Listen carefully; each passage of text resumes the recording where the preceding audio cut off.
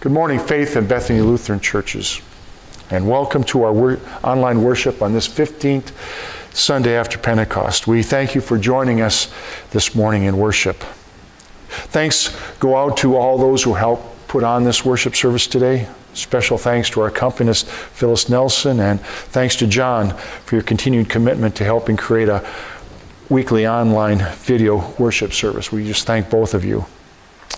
Just a few announcements. We've started our Wednesday Bible studies at both Faith and Bethany. If you are interested in finding more about the Bible studies, please contact the office. Next Sunday, September 20th at 5 p.m., Faith Lutheran will have their council meeting. The following Tuesday, on September 22nd, Bethany will have their council meeting. On Wednesday, September 23rd, there is a Christian education meeting held at Faith Lutheran for parents and youth, and we hope that all will attend. We begin this morning's worship with the confession and forgiveness. We gather in the name of the Father, and the Son, and the Holy Spirit. Amen. God of all mercy and consolation, come to the help of your people, turning us from our sin to live with you alone. Give us the power of your Holy Spirit that we may confess our sin, receive your forgiveness, and grow into the fullness of Jesus Christ, our Savior and Lord. Amen. Let us confess our sin in the presence of God and one another. Most merciful God, we confess that we are captive to sin and cannot free ourselves. We have sinned against you in thought, word, and deed, by what we have done and by what we have left undone. We have not loved you with our whole heart. We have not loved our neighbors as ourselves. For the sake of your Son, Jesus Christ, have mercy on us. Forgive us, renew us, and lead us, so that we may delight in your will and walk in your ways, to the glory of your holy name. Amen. In the mercy of Almighty God, Jesus Christ was given to die for us, and for his sake, God forgives us all of our sin. As a called and ordained minister in the Church of Christ, and by his authority, I therefore declare to you your entire forgiveness of all your sins, in the name of the Father, and the Son, and the Holy Spirit. Amen. Amen.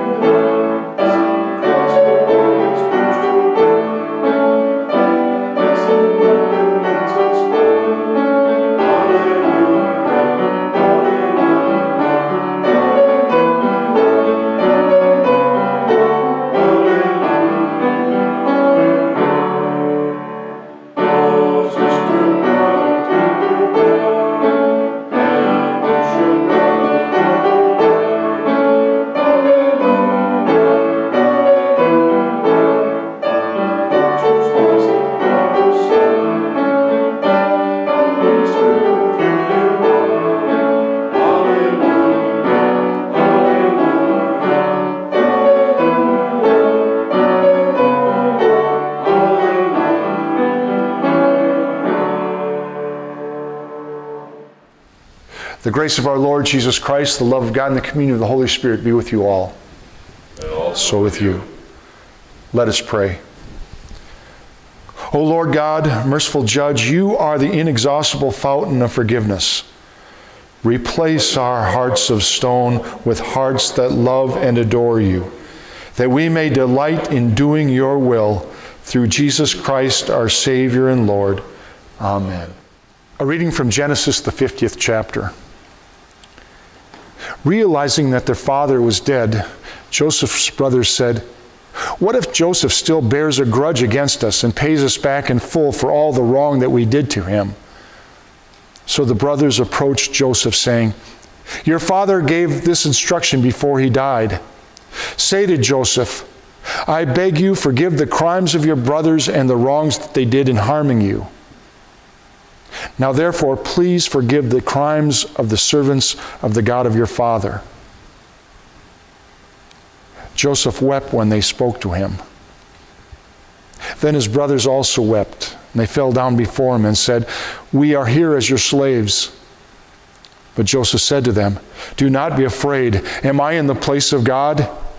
Even though you intended to do harm to me, God intended it for good, in order to preserve a numerous people, as he is doing today. So have no fear. I myself will provide for you and your little ones." In this way he reassured them, speaking kindly to them. Word of God, word of life. Thanks be to God. Let us pray to the Lord responsively using these words from Psalm 103. Lord, you are full of compassion and mercy, slow to anger and abounding in steadfast love. You will not always accuse us, nor will you keep your anger forever. You have not dealt with us according to our sins, nor repaid us according to our iniquities. For as the heavens are high above the earth, so great is your steadfast love for those who fear you. As far as the east is from the west, so far have you removed our transgressions from us. As a father has compassion for his children, so you have compassion for those who fear you, O Lord. And a reading from Paul's letter to the Romans, the 14th chapter. Welcome those who are weak in faith, but not for the purpose of quarreling over opinions. Some believe in eating anything, while the weak eat only vegetables. Those who eat must not despise those who abstain, and those who abstain must not pass judgment on those who eat, for God has welcomed them. Who are you to pass on servants of another? It is before their own Lord that they stand or fall, and they will be upheld, for the Lord is able to make them stand. Some judge one day to be better than another, while others judge all days to be alike. Let all be fully convinced in their own minds. Those who observe the day observe it in honor of the Lord. Also those who eat in honor of the Lord, since they give thanks to God, while those who abstain in honor of the Lord and give thanks to God. We do not live to ourselves, and we do not die to ourselves. If we live to the Lord, and if we die to the Lord. So then, whether we live or whether we die, we are the Lord's. For to this end Christ died and lived again, so that we might be Lord to both the dead and the living. Why do you pass judgment on your brothers or sisters? Or you, why do you despise your brothers and sisters? For we will all stand before the judgment seat of God. For it is written, "As I live, says the Lord, every knee shall bow to me, and every tongue shall give praise to God." So then each of us will be accountable to God. The word of the Lord. Praise be to God. Hear the words of the gospel acclamation. Alleluia. We have an advocate, Jesus Christ the righteous. Your sins are forgiven on account of his name. Alleluia. The Holy Gospel according to Matthew, the 18th chapter. Glory to you, O Lord. Peter came and said to Jesus, "Lord, If another member of the church sins against me, how often should I forgive? As many as 7 times? Jesus said to him, not 7 times, but I tell you 77 times. For this reason, the kingdom of heaven may be compared to a king who wished to settle accounts with his slaves. When he began the reckoning, one who owed him 10,000 talents was brought to him. And as he could not pay, his lord ordered him to be sold, together with his wife and children and all his possessions, and payment to be made. So the slave fell on his knees before him, saying, have patience with me, and I will pay you everything. And out of pity for him, the lord of that slave released him and forgave him the debt. But that same slave, as he went out, came upon one of his fellow slaves who owed him 100 denarii. And seizing him by the throat, he said, pay what you owe. Then his fellow slave fell down and pleaded with him, have patience with me, and I will pay you. But he refused. Then he went and threw him into prison until he could pay the debt. When his fellow slaves saw what had happened, they were greatly distressed, and they went and reported to their lord all that had taken place. Then his lord summoned him and said to him, you wicked slave, I forgave you all that debt because you pleaded with me. Should you not have had mercy on your fellow slave, as I had had mercy on you? And in anger his lord handed him over to be tortured until he would pay his entire debt. So my heavenly Father will also do to every one of you, if you do not forgive your brother or sister from your heart. This is the gospel of the Lord. Praise to you, O Christ. Let us pray. Gracious God, send forth your Spirit by the power of your word to create faith, to forgive sin, and to grow our love for you and for one another. Amen. In today's gospel lesson, Peter asked Jesus, just how many times do I have to forgive? And then Peter makes a suggestion. He says, Jesus, is 7 times enough? 7 times. That seems like a lot. Well, what do you think? Is 7 times seem like a lot? It seems like way too many, doesn't it? The synagogue back at the time said 3 times is enough. 3 strikes and the 4th time you're out. Peter doubles that. 7 times, even more than doubles it. 7 times, he says. Jesus, is that enough? But Jesus says to Peter, 7 times? No. That's not enough. How about 77 times, he says. And what Jesus was really saying is that our role as people is to continue to give forgiveness as more than is needed. He says, forgive as our God forgives you. And our God forgives us over and over and over again because we mess up so many times, don't we? 77 times, as much as you can. He tells us to keep forgiving and forgiving as many times as it takes. Let's take a moment and pray for patience to forgive. Dear God, forgiving those who hurt us can be so hard. Give us the strength to forgive, just as you forgive our own shortcomings. Amen. Should you not have had mercy on your fellow slave as I had mercy on you? The kingdom of heaven is a kingdom of mercy, which means that it's actually a kingdom of unfairness. That's what mercy is. Think about it this way, that mercy is not giving you what you do deserve. You do something, you incur some sort of punishment, and someone does not give you what you deserve, that punishment. And we actually don't like that. This whole entire section of Scripture should just be a slap in the face to us. This idea of God's mercy being so great that it should interrupt every part of what we understand of the world, because most of us understand the world of you make your bed, you lie in it. If someone brings upon themselves some sort of liability, some sort of debt, it's to be repaid. If someone slights us, if someone sins against us, well, we expect recompense. We expect an apology. We expect some sort of public flogging. Whatever it is that we can think of for that. Even Peter. What does Peter come to Jesus and do? He wants to know where the line is. He wants to know, when does forgiveness end? The rabbis would say 3 times, Jesus. I'm saying 7. That's more than double. I think that's adequate, Jesus. And then after that, I can just say, who cares? And then Jesus comes and says, no. 77 times, or even in the Greek, it can actually mean 70 times 7. In other words, Jesus is saying infinite mercy for infinite sinners. Because the struggle for us, church, is that John comes to us and he tells us that we love because he first loved us. In Luke, Jesus tells us that those who have been forgiven much love much.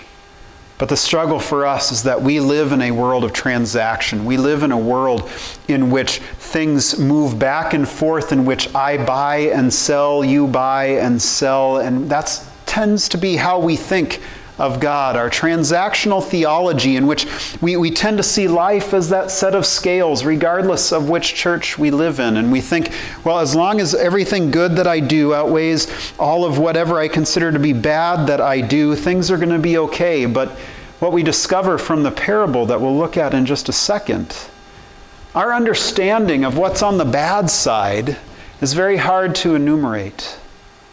And what's even worse is that then we put ourselves in a place to value all the things that we think it is that we have done that are good, and we give them a particular value, to assume that everything's going to come out kosher, going to come out clean. And part of that is because we, along with this slave that is depicted in this parable, we're forgetters. We forget the first things. What do I mean by that? Well, we forget our small catechism. The first article of the Creed, which tells us, I believe in God the Father Almighty, creator of heaven and earth. And Luther goes on to say, I believe that God has created me and all that exists, that he has given me and still sustains my body and soul, all my limbs and senses, my reason and all mental faculties, and he daily and abundantly provides for me all the necessities of life. We forget those things, which becomes a problem because then we also forget the first commandment, because the first commandment lives based off of that. The first commandment is given its why because of the first article of the Creed. We're called on to fear, love, and trust God above all things. Why? Because of all that is given to us, all things given to us at all times, in all places by God. And so Jesus makes sure to bring Peter around out of his forgetfulness. He tells this parable. And he tells it of this master who's decided he needs to balance the books. And so he calls the loans. And he opens up this big book. I always picture Ebenezer Scrooge sitting at a table with all those coins stacked up. And the dust flies up. And he looks up the first slave, brings in that first slave, and he says, you owe me 10,000 talents. Well, we have no clue what that means unless we take the time to figure it out. And since we're people who are tactile, that we like to have visual aids, let me give you one. This is a kettlebell. It's the heaviest one I have. It weighs 32 kilos. That's how much a talent would weigh, and that would be silver or gold. Back then, unlike today, in which most of our money is zeros and ones, we use our credit cards, and that's how things go. We can pretend like it's backed up by the Federal Reserve in Fort Knox, but not really. This would have been a form of measurement and a form of money like dollars or cents. This weighs roughly 71 pounds, which would have been roughly the weight of a talent. And what is this slave told that he owes? 10,000 kettlebells worth of debt. We could try to fill this room right now, and we would not even get close. We would smash out the windows, destroy the pews and the altar, and probably break down the walls because of all that weight. 10,000 talents worth. This one kettlebell in gold or silver for a talent would be roughly $700,000, because a talent was worth about 6,000 days' wages, roughly 20 years worth of wages for a day laborer. And the slave is told, you owe me 60 million days worth of labor. And what is the slave's first response? Have patience, I'll pay you back. I wonder if that is at all possible, at all conceivable.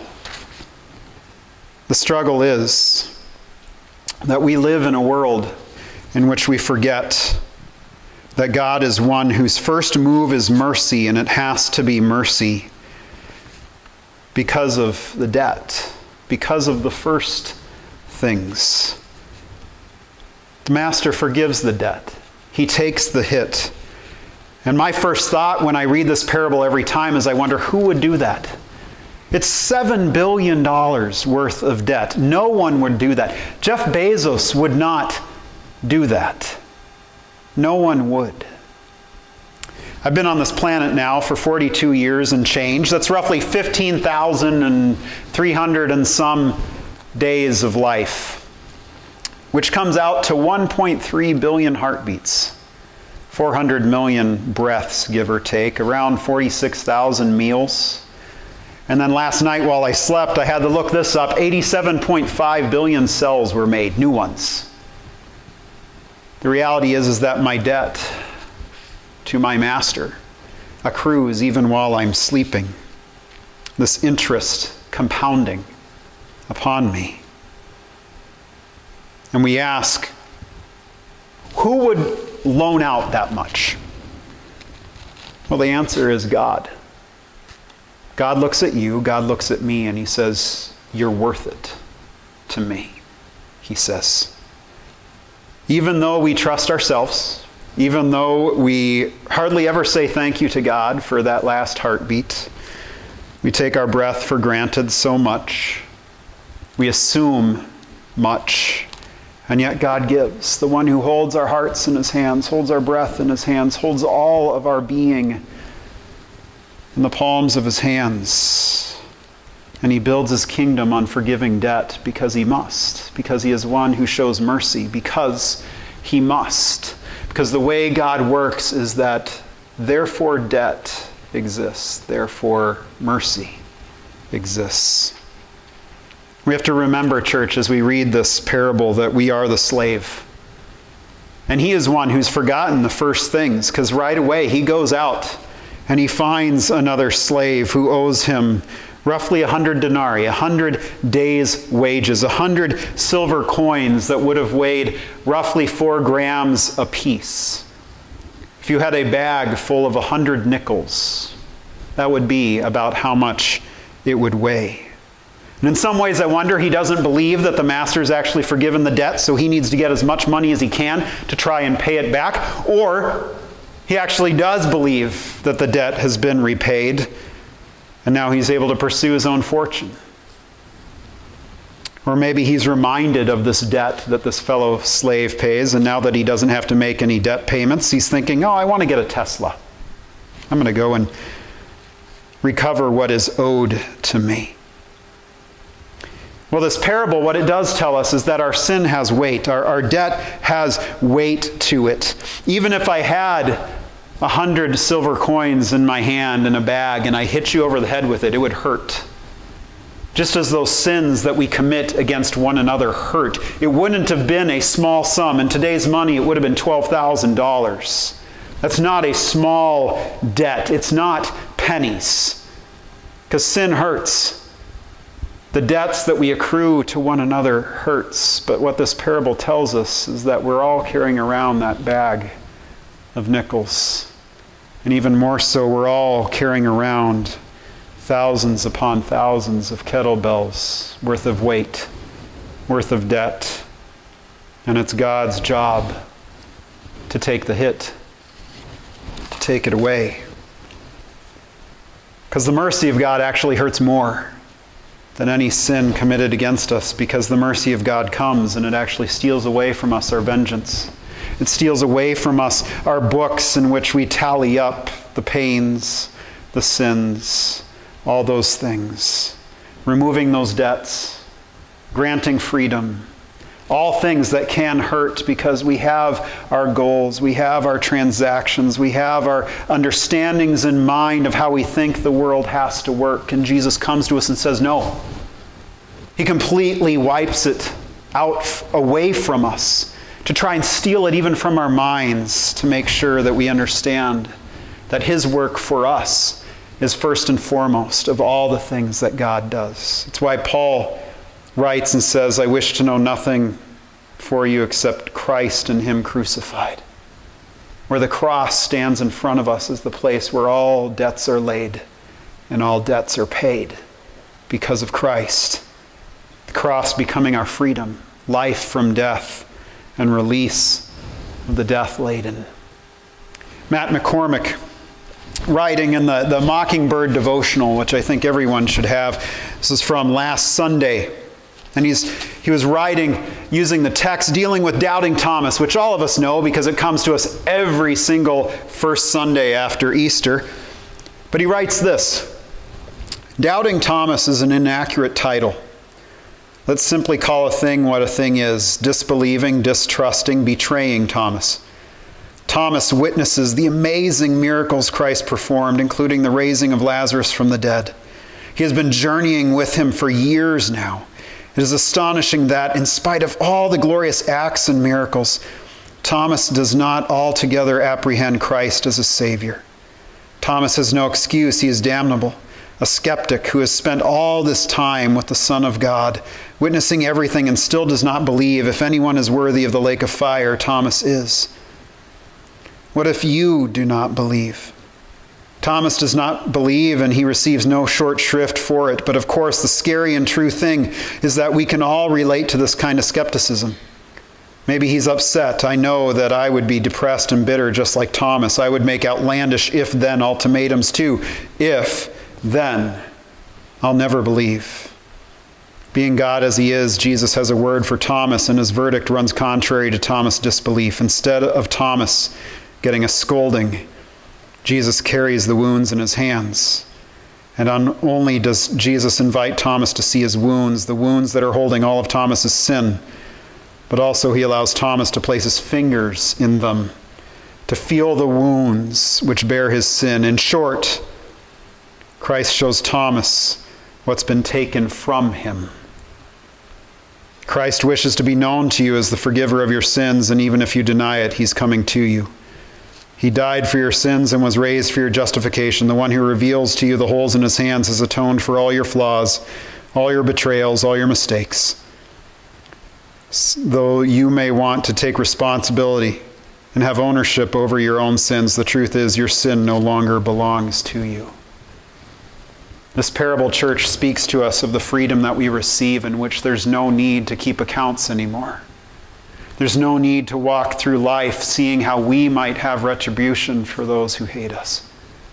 Instead, it brings us the freedom of forgiveness in Christ, that we might be forgiven much so that we might love much, even in our forgetfulness. With that, we say thanks be to God. Amen.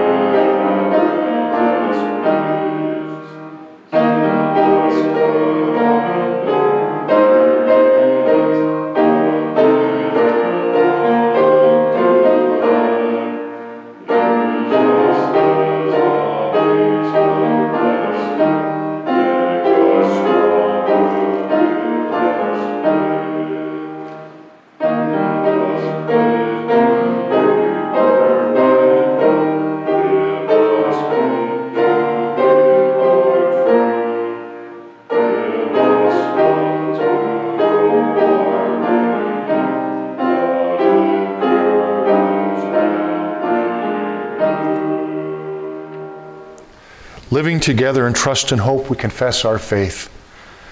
I believe in God the Father Almighty, creator of heaven and earth. I believe in Jesus Christ, his only Son, our Lord.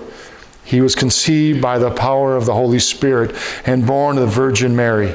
He suffered under Pontius Pilate, was crucified, died, and was buried.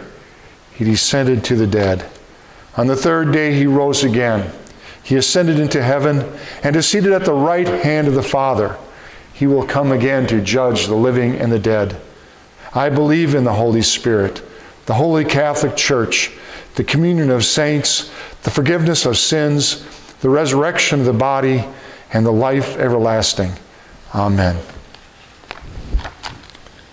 Drawn together in the compassion of God, we pray for the church, the world, and all those in need. God of open arms, make Christians into signs of your gracious welcome to both members and newcomers, whether meeting physically or digitally. Strengthen faith through Bible studies and Sunday school, through confirmation classes and youth ministries, and nurture new ventures for education and growth. Bless bishops, pastors, and lay leaders for their work in this unprecedented time. Lord, in your mercy, hear our prayer. God of lands and seas, continue your care of your creation. Where human selfishness has brought ruin and destruction, we ask you to heal and renew your earth. Preserve the lands from fire and storm. Protect the sources of food that your creatures need for life. Lord, in your mercy, hear our prayer.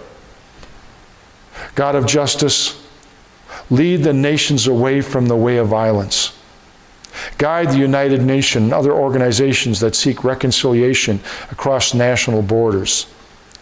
Show families, neighborhoods, and nations how to welcome diversity while sharing common ground. Preserve our election season from abuse and rancor. Lord, in your mercy, hear our prayer. God of our homeland, visit the American cities that are addressing local racism. Stand with both protesters and police that civil society may be preserved and improved. Bring both healing and justice to our land. Lord, in your mercy, hear our prayer. God of the sufferers, free victims of human trafficking and forced labor. Deliver all who are bound by debt. Feed all who hunger and provide safety to migrants. Protect firefighters and first responders. Heal the sick.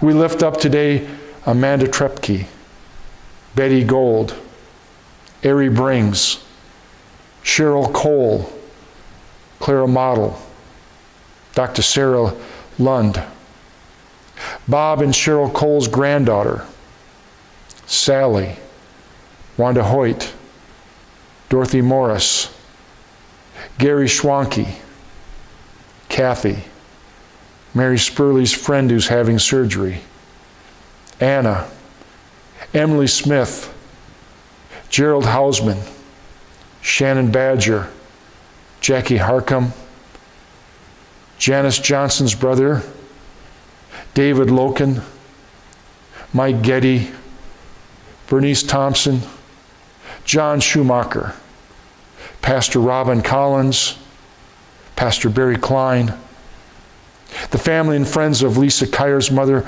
Marguerite, and the family and friends of Mike Schofield, and the family and friends of Leo Lenz, and all others in need of prayers. Lord, in your mercy, hear our prayer. God of goodness, once more we lift up all those who are touched by this pandemic. Comfort the afflicted, support medical workers, and help prepare our scientists to create a vaccine. Lord, in your mercy, hear our prayer. Whether we live or whether we die, we are yours. We thank you for those who have led us in faith. Hold us with them in your everlasting love. Lord, in your mercy, hear our prayer. All these things and whatever else you see that we need, we entrust to your mercy through Christ Jesus, our Savior and Lord. Amen. The Lord be with you. And also with you. Holy God, our bread of life, our table, our food. You created a world in which all might be satisfied by your abundance. You dined with Abraham and Sarah, promising them life, and you fed your people Israel with manna from heaven. You sent your Son to eat with sinners and to become food for the world. Amen. In the night he was betrayed, our Lord Jesus took the bread, gave thanks, and gave it to his disciples to eat, saying, "Take and eat. This is my body given for you. Do this in remembrance of me." Again, after supper, he took the cup.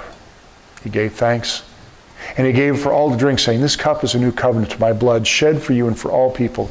Do this in remembrance of me."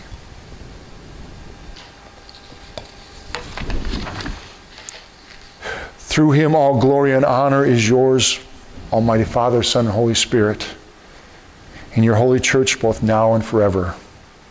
Amen. Come, Lord Jesus. Lord, remember us in your kingdom and teach us to pray. Our Father, who art in heaven, hallowed be thy name. Thy kingdom come, thy will be done on earth as it is in heaven. Give us this day our daily bread, and forgive us our trespasses, as we forgive those who trespass against us. And lead us not into temptation, but deliver us from evil. For thine is the kingdom, and the power, and the glory, forever and ever. Amen. Taste and see that the Lord is good. Thanks be to God.